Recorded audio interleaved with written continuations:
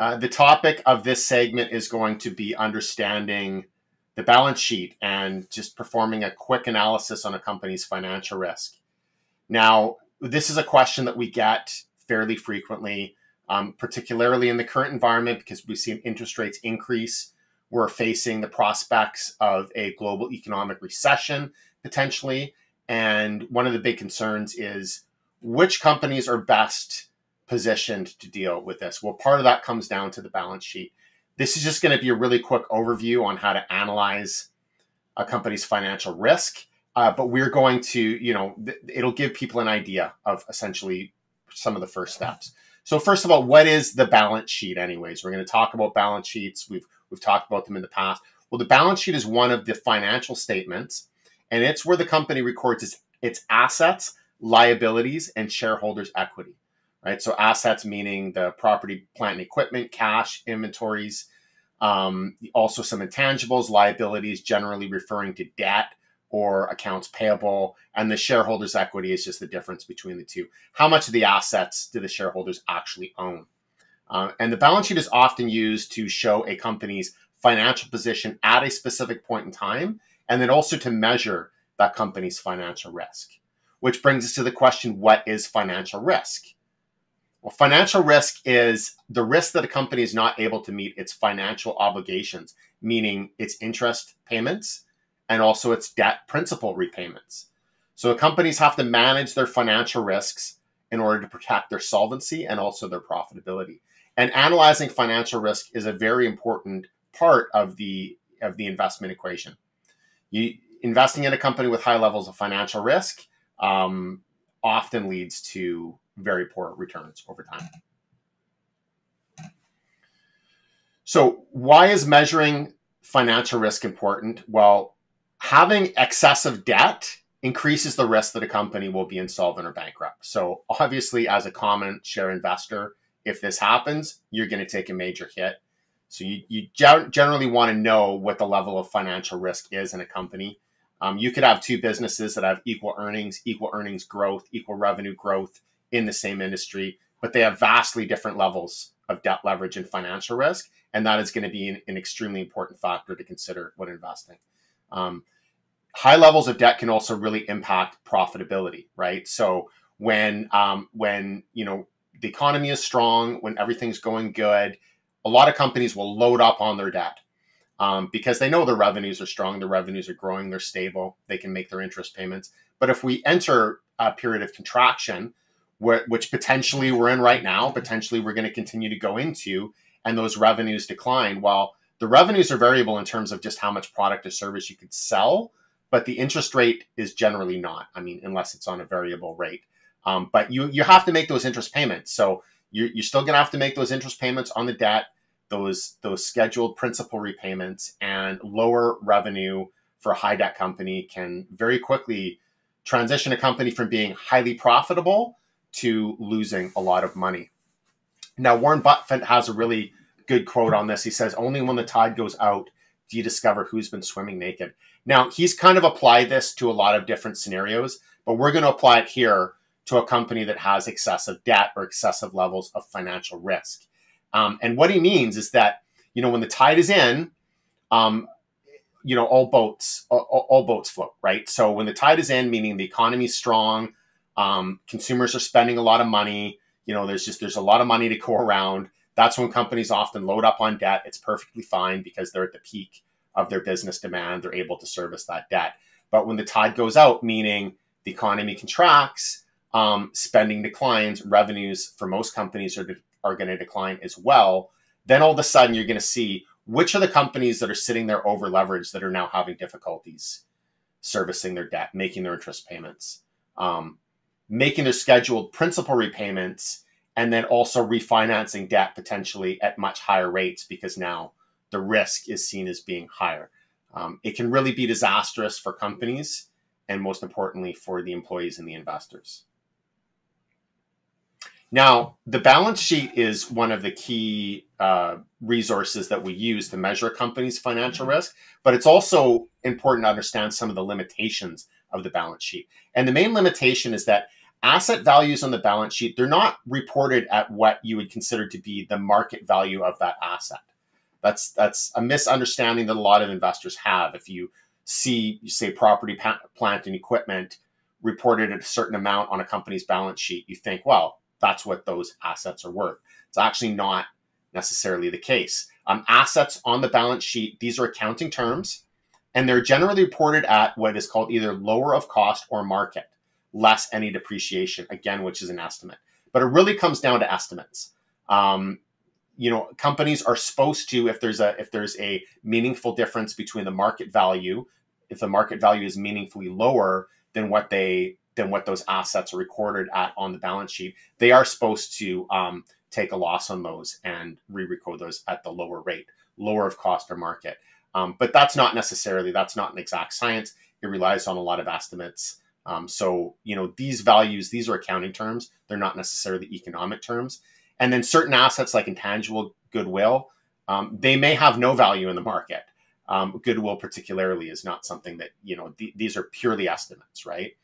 So the thing to understand here is that using assets and then also equity, shareholders' equity as well, to evaluate financial risk, this can be problematic in some cases. It can be very unreliable. I'd say in the best of circumstances, you really need to use caution using them. But in some cases, these values reported on the balance sheet can be completely misleading, and you can't rely on them at all. So an ideal balance sheet is what we would call a cash-rich balance sheet. So this is a company that has a large surplus of cash on the balance sheet, so lots of cash. This cash, we want to see it coming from operations, so not that they've raised a bunch of money by selling shares, but rather that they're from internally generated cash flow. They've amassed a huge cash balance. They have minimal to no debt, so the cash balance substantially exceeds the debt level. So this is a net cash business, or what we would call a cash-rich business. And this is an area of the market that we look at a lot, like just a couple of examples of companies that we currently have under coverage, one being Dynacore. This is in our Canadian small cap research. They have a market cap of what, 114 million, almost 33 million in cash, almost no debt. So about 83 cents per share in net cash, right? Compared to a share price of $3 right now. So this is a very cash-rich business. Another company in our Keystone's U.S. growth research is Fortinet, which trades on the NASDAQ. It's a cybersecurity company. They have a market cap of 47 billion, about 2.2 billion in cash, 1 billion in debt. So they have more debt, but much more cash, more than double. The cash level is more than double the debt. So net cash of 1.2 billion or $1.53 per share, right? Not necessarily a substantial percentage of the current share price, but still you're sitting there. This is a company that has a surplus of cash. And what can these companies do with this cash? Well, one, you have to worry less about rising interest rates, particularly from a debt service perspective or from a repayment of debt perspective. But these companies also have excess cash, which they can then do things like buy back shares or invest in growth. And that's what we want to see. But most companies do not have a cash-rich balance sheet. This is a very rare attribute. It's something that does exist. And as I said, Keystone puts out entire special reports on just finding companies that have cash-rich balance sheets and are profitable. But most companies at least have some debt. And that's okay. In a lot of industries, it's absolutely necessary. And a reasonable amount of debt is okay. But what is a reasonable amount of debt, and how do you evaluate that? So one way to analyze a financial risk is to do financial ratio analysis. And there's 3 ratios that are particularly popular when it comes to analyzing financial risk. So one, which we use quite frequently, is the net debt to EBITDA ratio. EBITDA being earnings before interest, taxes, depreciation, amortization. It's a form of operating income. So this is the ratio of the net debt to the EBITDA, or essentially measuring the debt relative to the operating performance or operating earnings of the company. Sometimes because, EBITDA can be a problematic figure itself, sometimes cash flow is substituted and it'll be a net debt to cash flow. But you're essentially figuring out, how many times, how many multiples to the cash flow or EBITDA is the net debt, right? And that gives you an assessment of, relative to the company's operating earnings or cash flow, how indebted are they? The other is the debt to equity. So this is a ratio of debt to shareholders' equity. How much of the total capital of the business is financed with debt relative to equity is essentially what this is telling you. And this is a very popular metric. But as I said before, now you're using shareholders' equity. So you're relying on a lot of accounting terms. The debt is going to be a market term. You can trust the debt more. The shareholders' equity, you need to be a little bit cautious. So while we do use the debt to equity ratio, we don't rely on it too much. And another is the interest coverage. So this is the ratio of earnings before interest and taxes to the total interest expense. And what is this telling you? Well, one way of looking at this is like, what is the margin of safety between the interest payments and the earnings that the company generates, right? How much can the interest payment increase before it essentially takes up all of the earnings and you have an unprofitable company, right? So all of these and many other ratios are used to analyze a company's balance sheet. These are really just a few. Each of them have their own strengths and their own weaknesses, and they all tell a little bit of a different story about the company's financial risk. Just focusing on the net debt to EBITDA ratio, because I think this is definitely one of the most common ratios that's used. And a question that we will get is, well, what is a good and what is a bad net debt to EBITDA ratio? If I'm getting a ratio of 1 times, 3 times, 10 times, how do I know what that means, right? Well, the answer is that this really depends. It depends on the industry. It depends on the company fundamentals. And really what it depends on is how stable is the company's underlying cash flow, right? So if you have a company that has a reasonably low net debt to EBITDA ratio, but their cash flow fluctuates from positive to negative every year, and you really don't know where they're going to be a year from now, that might be a company that you want to see a very low net debt to EBITDA ratio, or just a company that doesn't have any debt, because they don't know if they're going to have cash flow next year to pay their interest payments. Whereas if you have a company that has very stable, very visible cash flow, maybe based on long-term contracts or just very strong markets, then that's the type of company that is able to have more debt on its balance sheet because they have more certainty that they're going to be able to service that debt next year, the year after that, for many years in the future.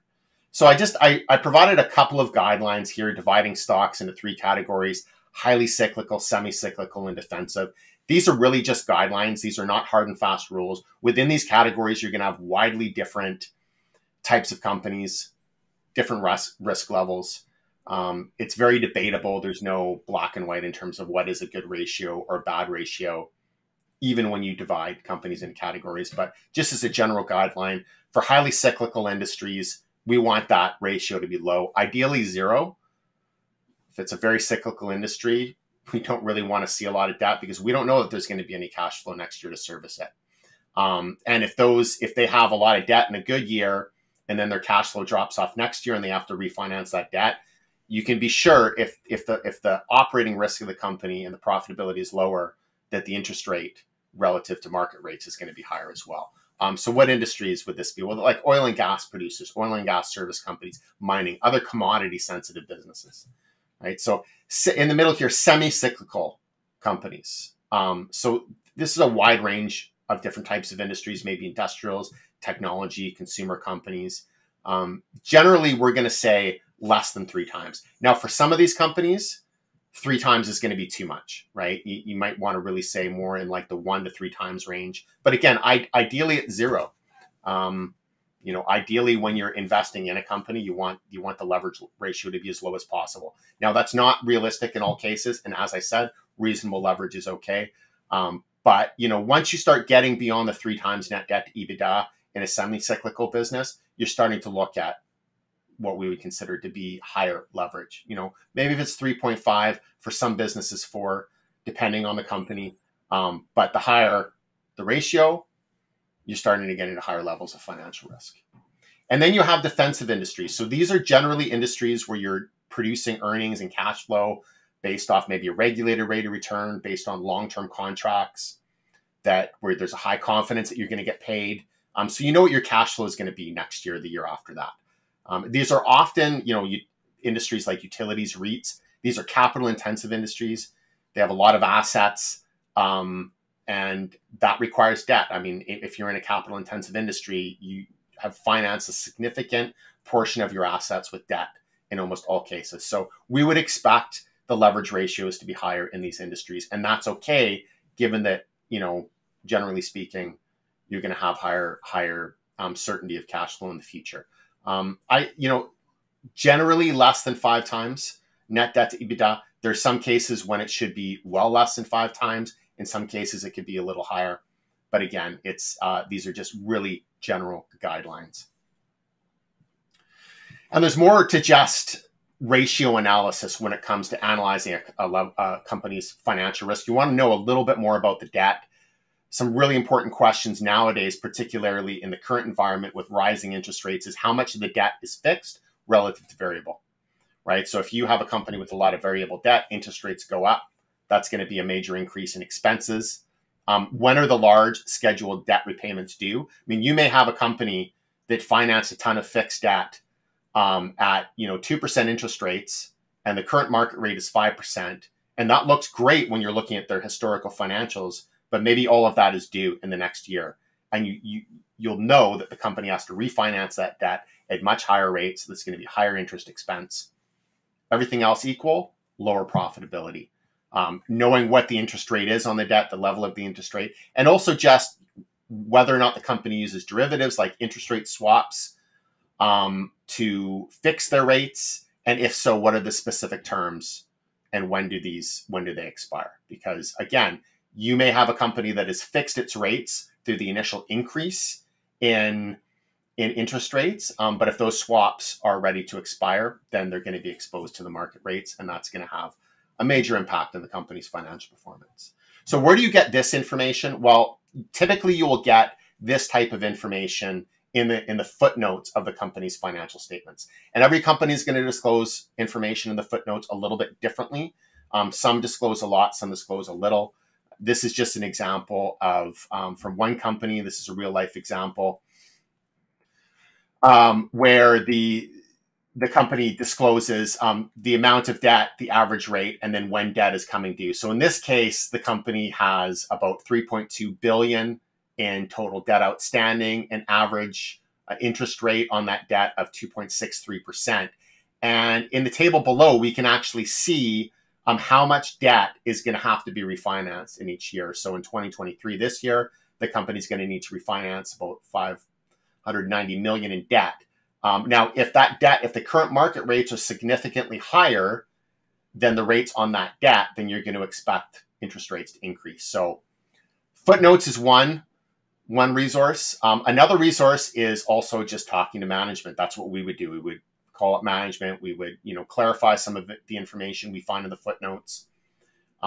Anything that's missing, we would ask, we would have questions essentially to fill in the gap. So this is really just a quick analysis of how you would look at financial risk of a company. And this is also tied in again to what the other fundamentals in the company looks like. But this will give people an idea of and a couple of tools that can be used.